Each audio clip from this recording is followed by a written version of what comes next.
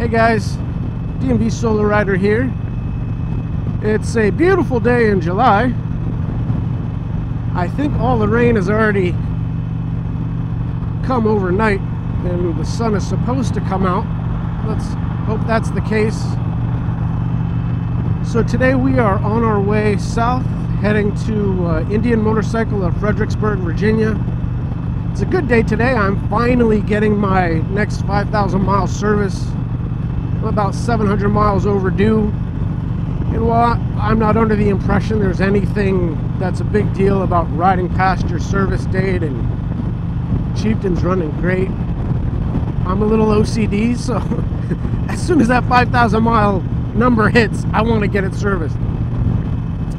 But with COVID-19 restrictions, all the service shops are severely behind. I think Motorcycles of Dulles is down to 25% in their shop in terms of the number of employees that can be on the floor. So they were backed up, you know, towards the end of July when I made this appointment weeks ago. And Indian of Fredericksburg, they do a great job. They were able to get me in a lot quicker. And I just wasn't comfortable waiting for MOD to free up a slot.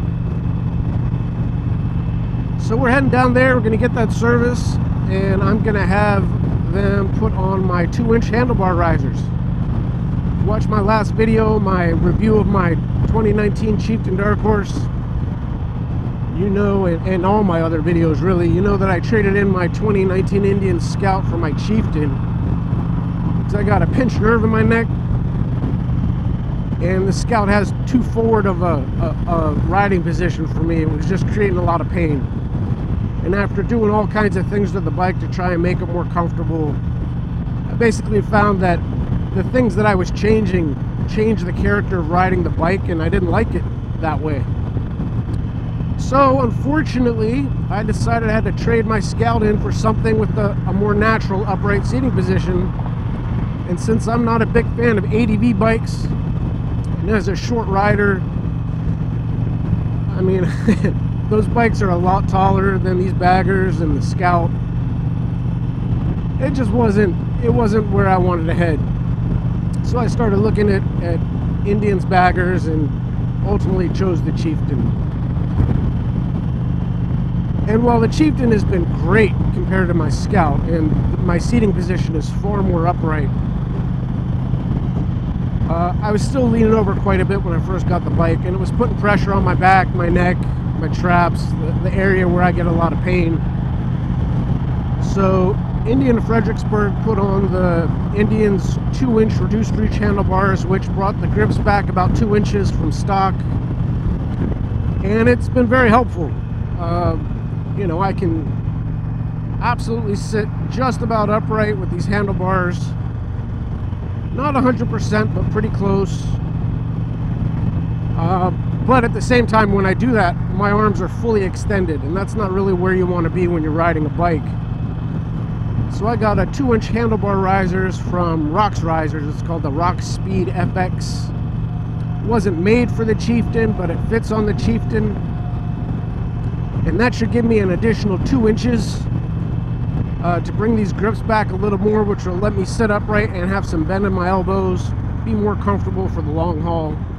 You know, here the sun is coming out, so once I get these risers on my bike, I may have to be out for quite some time riding, you know, just to break it in, give it a real good assessment. There's a ride down in Fredericksburg that I call the Fredericksburg Loop. I might go do that ride after I get these risers put on. It's maybe 100 miles.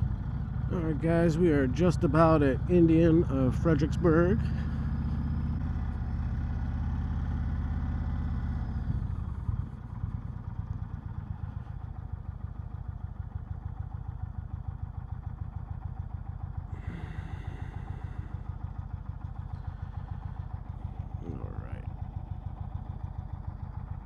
Alright guys, I'll see you in a few hours. Alright guys, we are heading out of Indian of Fredericksburg. Thanks to them for getting my service done for me. We have our 2-inch handlebar risers installed, and wow, that is a whole different feel, I'll tell you right now. It's probably not quite 2 inches closer to me. It's the way that these risers fit on the Chieftain, you gotta raise them just a little bit to clear the tank. So it's probably like 1.5 inches, but it feels way different already. I'm going to tell you that right now.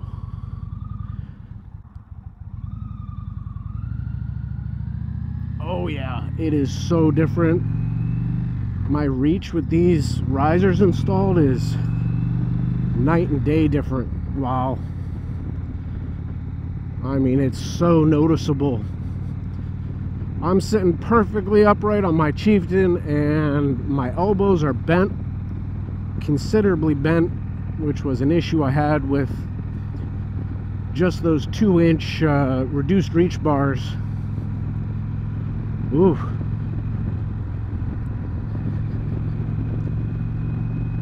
I mean, it feels so weird.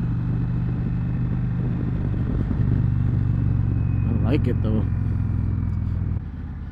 So we are gonna put these risers through their paces and see how it does on a nice long ride, weather permitting. I don't think it's gonna rain, but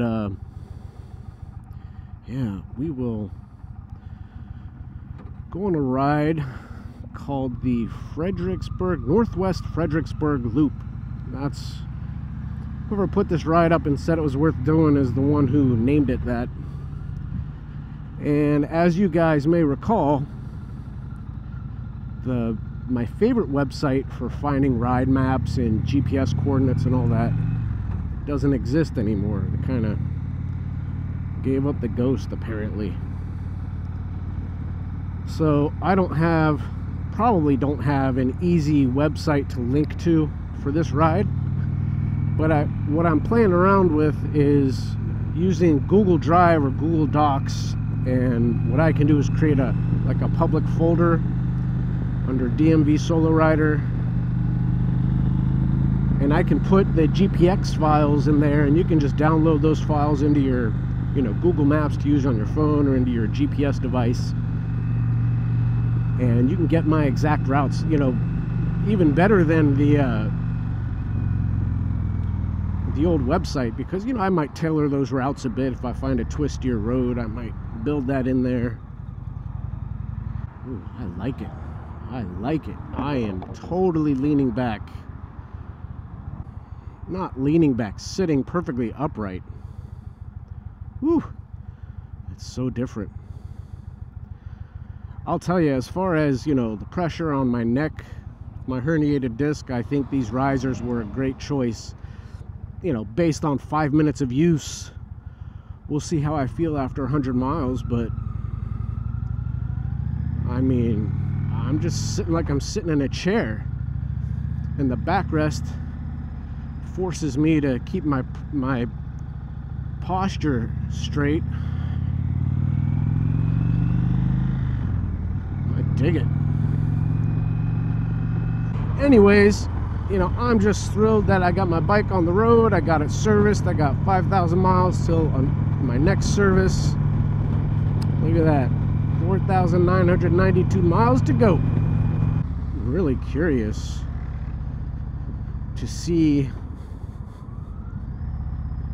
how this goes for low-speed maneuvering.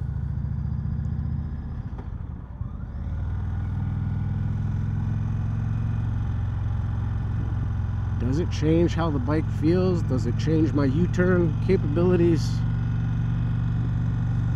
We're going to find out all these things. Now, as far as this Northwest Fredericksburg Loop, I have done it before. I think one time. And I'll be honest, I don't recall it being particularly memorable. Fix these mirrors. Hopefully there will be some nice twisties, but I just don't seem to recall there being anything in the way of twisties on this ride. I could be totally wrong,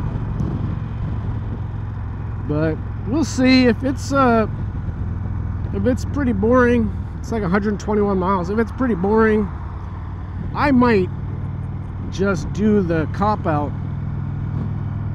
and throw in some of that free YouTube music into this video and just show you the highlights, whatever highlights there are.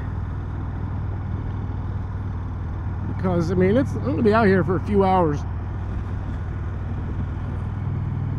I'm more interested in just riding.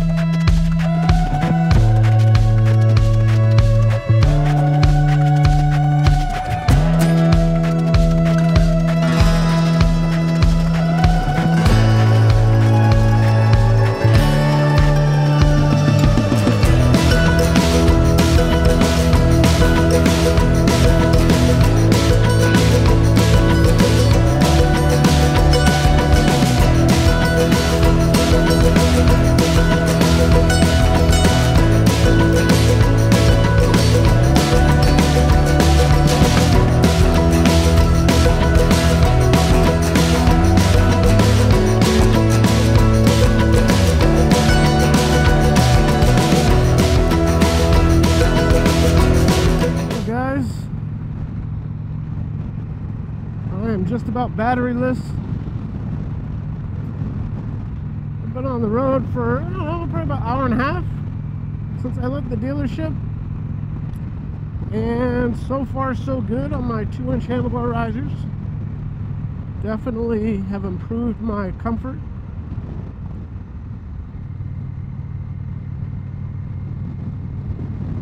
I'm finding that the new position is making it weird for steering. Like, I gotta get used to it.